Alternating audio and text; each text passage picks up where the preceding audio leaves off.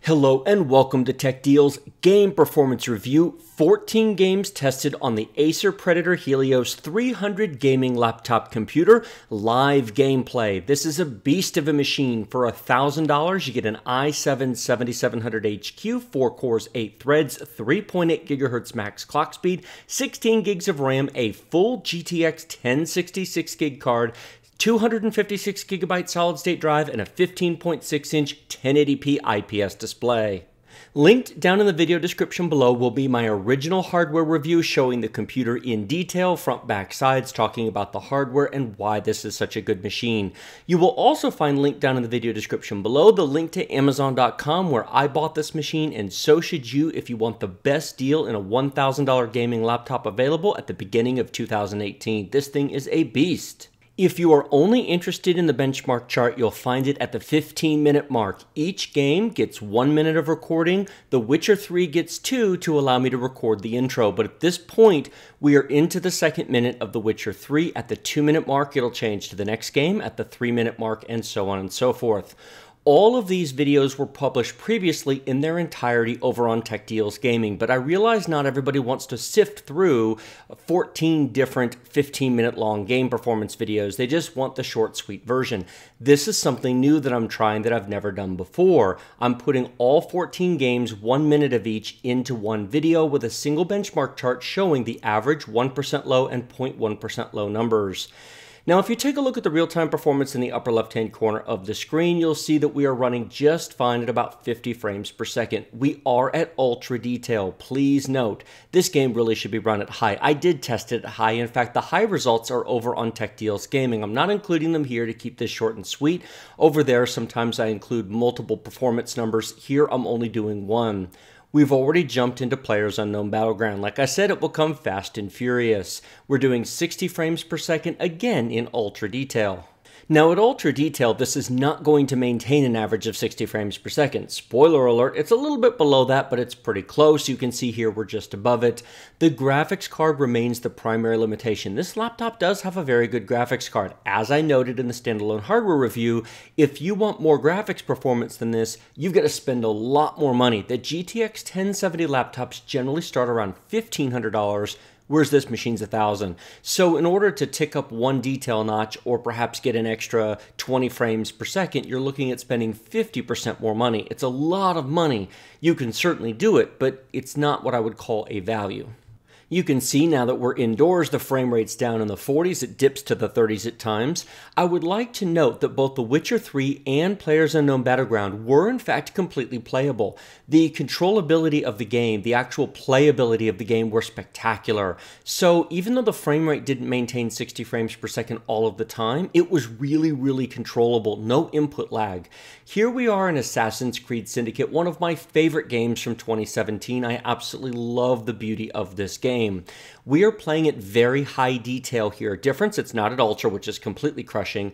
This should also be played at high. In fact, I recommend that you set high detail in most games. There's exceptions, Overwatch, etc. would be fine at ultra, but the games like this should be played at high rather than very high or ultra. But even though we are at very high, even though the frame rate is below 60 frames per second, it is fluid and smooth. Now, keep in mind that you're watching a recording. You're not necessarily seeing the actual gameplay itself. You're not playing it, but take my word for it, it's very controllable. Pressing the keys, pressing attack, moving around. There was no issues with controlling this whatsoever. Very fluid and very smooth thanks to that i7-7700HQ processor. Jumping straight ahead, this is XCOM 2, another one of my favorite games this year. In fact, I've beaten this game 3 times full playthrough and live streamed a full playthrough, and that upload is over on Tech Deals Gaming. Now, if you look at the Msi Afterburner numbers up there, you might notice they're a bit different. These were recorded a few months ago. Half of these benchmarks were recorded in September, half of them were recorded at the end of 2017, so that is why it's different, because it's actually a different version of Msi Afterburner. This is one of the old ones. The other one, the one that you just saw before, was one of the new ones. Now, interestingly enough, we are playing this game at high detail, not ultra, and it does not maintain 60 frames per second all the time. But it's a turn-based game, so it doesn't really matter. You're not doing anything that requires quick reflexes, so the frame rate in this game doesn't really matter. I've played this on even lower-end machines, and while it's not the smoothest thing in the world, it plays just fine. This game is a lot of fun. Go check it out if you are interested in turn-based strategy games. Moving on to Fallout 4. I did not turn off VSync for this, please note. You can force it off in the driver. It messes up the physics engine a bit. Instead, I do Fallout 4 a bit different. Look in the upper left-hand corner at the Msi Afterburner. The GPU usage is at 68, 65%. What that means is we have a reserve of performance available. This would probably be in the 80s to 90 frame per second range. Well, see now the frame rate's dropping because we hit 100% GPU usage. So instead of having the frame rate vary, the graphics card usage varies. The physics engine in Fallout really wants to run at 60 frames per second. There's no option to turn off VSync in the game, which is why I just leave it at 60 frames per second and instead let the GTX graphics card percentage usage number actually reflect how much of the card is left in reserve, how much you could handle a busier area in the game. Now, the next game I'm going to show you is Ghost Recon Wildlands, and that game is a beast, and it is way too much fun. It also struggles at 60 frames per second. We are at high detail preset. Again, this is one of the ones I tested back in September rather than more recently, but the results are still going to be very similar. They wouldn't change by much, even with updated graphics drivers, which, yes, I do always test with the latest graphics drivers, but, you might be looking at 1 or 2% difference. It's not going to be huge. This game came out in March, so this driver is already fully optimized for this game. If you like open world games, if you are an OCD person who likes to clear maps, Ghost Recon Wildlands is the game for you. This is so much fun, and it is a beautiful game. Notice that we're right around 60 frames per second. Notice that the graphics card is fully utilized. Notice that the CPU is jumping up to 75% usage. There's 85% usage right there. This is an 8-thread processor, but it only has 4 real processing cores, and that's important because if you get like an i5 laptop that has 4 cores, 4 threads, games like this will stutter terribly. The actual average frame rate will be close, but the actual the gameplay, moving the character, pressing the keys will be much worse. If you're serious about gaming in 2018, you really don't want anything less than an i7 CPU, or Ryzen, which is a separate conversation, but from the Intel side, it's all i7. Sniper Elite 4. These shots are wicked cool, kind of creepy and grotesque at times, but hey, it's a cartoony kind of grotesque. Watch this shot. This is epic. Oh, I think his grandchildren are going to feel he won't have any grandchildren after that shot. Yes, I know, it's brutal and terrible. 60 frames, 90 frames, 60, 70. Performance is not remotely an issue here. And no, your eyes are not deceiving you. That is a double kill. That was not an edit right there. I don't know that I've ever done that, but I might have done it before, but that is exceptional. In fact, you saw a double kill come right up on the screen. Ooh, that has got to hurt. This game is flawless. Certainly it requires a decent frame rate in order to be able to stealth around and aim your sniper scope, but not massively so. The truth of the matter is it's smooth. The inputs are smooth. The responsiveness is very smooth. Now we've jumped ahead to The Division. You can see by the Msi Afterburner numbers. Again, this is also a September recording. No issues with performance whatsoever. We are in the first downloadable content, the first expansion, the Underground. Easy to test, easy to benchmark. It's very repeatable. You can see I'm blowing up some enemies here. I did benchmark the full run. Even keep in mind that I'm only showing you a minute of each game, but I actually played the entire Underground battle and benchmarked the entire Underground battle. So the average 1% and 0.1% lows that you're going to see in just a minute are from the full run. I don't get to beat many games these days. I don't have a lot of time for gaming like I used to before I was young, single, and had no children, but this is one of the few games that I've beaten this year. Ghost Recon Wildlands is another. XCOM 2 is another. These things are way too much fun. I have, in fact, beaten this game and quite enjoy the Underground. It's easy to play for 10 or 15 minutes and have some fun and blow stuff up and feel a sense of satisfaction from all the devastation and destruction. Battlefield 1. This is one of the recent tests you can see. We are at ultra detail. Notice that even at ultra detail, we are over 60 frames per second. Take a look at the CPU usage. I mentioned this before in Ghost Recon. I'm going to mention it again. If you're frustrated with a lag, with stutter, with input delay, when you press a key, if there's a hesitation when your character moves, if you notice the game is choppy, even though the average frame rate seems to be good, and you're playing on an i5, this is why. This game wants 8 threads. It really, really wants 8 threads. Now, we're playing in, of course, multiplayer. Single player, that's not the case. In single player, an i5 would be just fine, but if you want to play Battlefield 1 multiplayer, absolutely positively you want at least 8 threads. Now, moving on, the next game we're going to play is Star Wars Battlefront 2, and I would like to note that I'm showing you both the ground and the space, but the benchmarks are for the ground only. Space plays better than the ground, so there's no point in showing you the benchmarks. The benchmarks for space are over on Tech Deals Gaming, but needless to say, they're better than ground. So the first 30 seconds of this is a ground combat mission. You can see a lot of stuff is going on. Look at the performance up there. We're getting 90 frames per second. Please note, we are at ultra detail here. This is ultra detail 1080p. CPU usage is fine. The graphics card is, of course, fully utilized, but look at our frame rate. We're over 80 frames per second. There's no issue whatsoever. Now we're in the space combat. Oh, yeah, look at that, 130 frames per second. Now, it's not 130. In fact, you can see it drop there when I fast forwarded it to combat. It's not 130 frames per second all the time, but it is really, really quick. Space combat is fast. It is beautiful. And if you're all concerned about having perfect performance, please don't. This machine will crush this game. I recently live streamed the single player experience in this game and beat it. It was a lot of fun. If you have not played this yet, give it a try. If you would all like Star Wars, it is way too much fun. World of Warships. If you've watched my channel for any length of time, you know I am a huge World of Warships fan. 2 points. Number 1, this was recorded back in September, and number 2, I have edited the engine config file to remove the 75 frame per second limit. Normally, World of Warships will not run faster than 75 FPS because of a config file limit. You can edit that to lift it for benchmarking purposes, which is what I've done here in case you're wondering why you never seem to get these frame rates. Now, this game is primarily CPU driven. Even with the limit lifted on the actual frame rate, take a look at our graphics card usage. We're at 50% right here.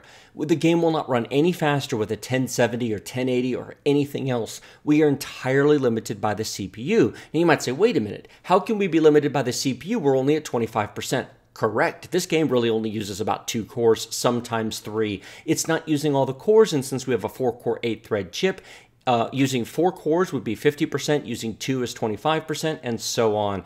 Now, the same thing is true in most of these games. You're not seeing the CPU usage at 100%, and GTA 5 here is a perfect example, because the game itself simply will not use 8 threads. If the game's not using 8 threads, the CPU usage will not go to 100%. Now, we're at high detail here. This is also a September recording. If I was doing this today, I'd have put it at very high detail, but back in September, I was doing everything at high detail only to keep the benchmarking similar.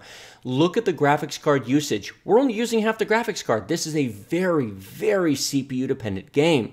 Now, yes, again, we're not using all 8 threads, but it's the clock speed that counts. The i5 versions of these chips run at a lower clock speed. You would get lower performance. It won't just use more threads, it will just run slower. Of course, we're getting 130 frames per second here, so that completely hardly matters, but it runs very, very well, needless to say. GTA 5 now is a couple of years old and frankly no longer requires top-tier hardware, yet it's still quite a beautiful game. Overwatch, playing Diva, of course, what else?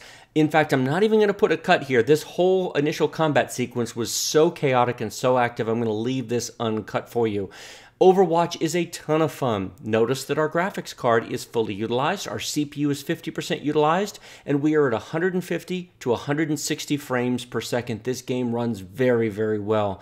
No, you don't need a $1,000 laptop to play this game, but I have benchmarked this on $600 laptops as well, and the performance falls off real fast. So there's a very, very fine line between how much you can give up and still have decent performance. A GTX 1050 laptop will play this just fine. An MX 150 or a 940 MX, not so much. It'll do it, but it's not great. The 1060, of course, completely crushes it.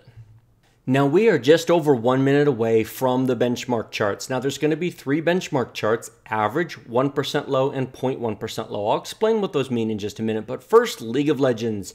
Yeah, I included it only because this is one of the most popular online games around the world. It's complete and utter overkill to buy a $1,000 laptop to play League of Legends. Take a look at the frame rate, take a look at the CPU usage, take a look at the graphics card usage. Now, in the games I tested in December, this newer version of Msi Afterburner shows the clock speed. Now, the chip has a max turbo speed of 3.8, but that's one core only. We're using more than one core. But notice that it's maintaining 3.5 to 3.6 gigahertz. This chip has a base speed of 2.8. Don't worry about the base speed. You're never going to get down there unless there's something wrong with your machine, or maybe it's 100 degrees in your room and you have no air conditioning. So we're at 3.5 gigahertz without a problem. But notice the graphics card. The graphics card clock speed has downclocked itself because it's basically bored. It has nothing to do. This game doesn't require a 1060. It's overkill. This game runs on integrated graphics. But I'm including it to show you how much overkill it really is. Now we're at the benchmark charts. This is the average frame rate of all 14 games with the detail setting shown. Ultra, very high. That's what the VH stands for, is very high. Notice that there are 4 games on here that are not an average of 60 frames per second, but they're pretty close. And as I said earlier, Witcher 3 and PUBG should both be played at high, not ultra. When you watch my original hardware review of this laptop, I said 1080p, 60 frames per second, high detail, not ultra. But I tested them at ultra because people might want to see how well it runs. Now, of course, Overwatch and League of Legends are perfect. I think that's pretty much to be expected, but they're included just for comparison to show you what happens when you play less demanding games on top of the line, or at least close to top of the line laptops. GTA 5 and World of Warships also play perfectly. I'm genuinely impressed by Star Wars Battlefront 2. Ultra detail, 90 frames per second average. That game is so well optimized. Battlefield 1 is really interesting, 86 frames per second at ultra detail. Going to the 1% low numbers, what the 1% low numbers essentially means is that this is the frame rate it drops to 1% of the time. Or to flip that on its head, 99% of the time you will get better than this frame rate. Now, you might see a lot of low numbers on here and go, oh man, what's the problem here? That's why I include the actual live gameplay. Notice PUBG was at 33 frames per second, 1% low. Go find that in there. In fact, go watch the long version over on Tech Deals Gaming. It's not there. That game plays very, very well. Even at ultra detail, it'll play much better at high. Same thing with XCOM 2. See the 34? That's just the transitions that are in there. That's not actually the gameplay. It's fine. Same with the others. There was one sequence in Fallout 4 where it dipped briefly, but otherwise it was smooth at 60, and so on. 1% lows give you an idea of where it's going to dip down to. It's the playability number. Set these games to high rather than ultra, and most of these numbers will come up noticeably. The next chart is the 0.1% low. It takes it a step further. 99.9% of the time, you will get this frame rate or better. Now, some of these numbers may look very, very low. Take a look at Battlefield 1, 42 frames per second. Go back and watch the gameplay. Go watch the full video over on Tech Deals Gaming if you'd like. I'll put a link to that down in the description below if you want to try and find the 42 frame per second. We're talking about a handful of frames in a 10 or 20 minute battle. I personally don't think 0.1% lows are that important. I think the 1% and the average are what's important, but I include the 0.1% lows because A, people want to see them, B, everybody else tests them and puts them in, so I'm putting them in there, and simply because some of you may simply prefer it or disagree with me. But I think that the 1% low is the important number, and then the average, of course. The long and short of it is at high detail, this laptop plays every game just fine that I threw at it. Regardless of benchmark charts, the reality is everything here was controllable. I would play all these games on this laptop. Like this video if you like it, share it with your friends if you loved it. Remember to subscribe to my channel with the big huge red button directly below. Post your comments below the video and check the video description for links. Links to my hardware review on this laptop, links to Amazon.com where you can buy it, and I did too. Acer did not send this to me. It is a great machine and I highly recommend it. 2 thumbs up. And a link over to Tech Deals Gaming if you'd like to watch each of these benchmarks in their entirety. Thank you so much for watching. I will see you in my next video.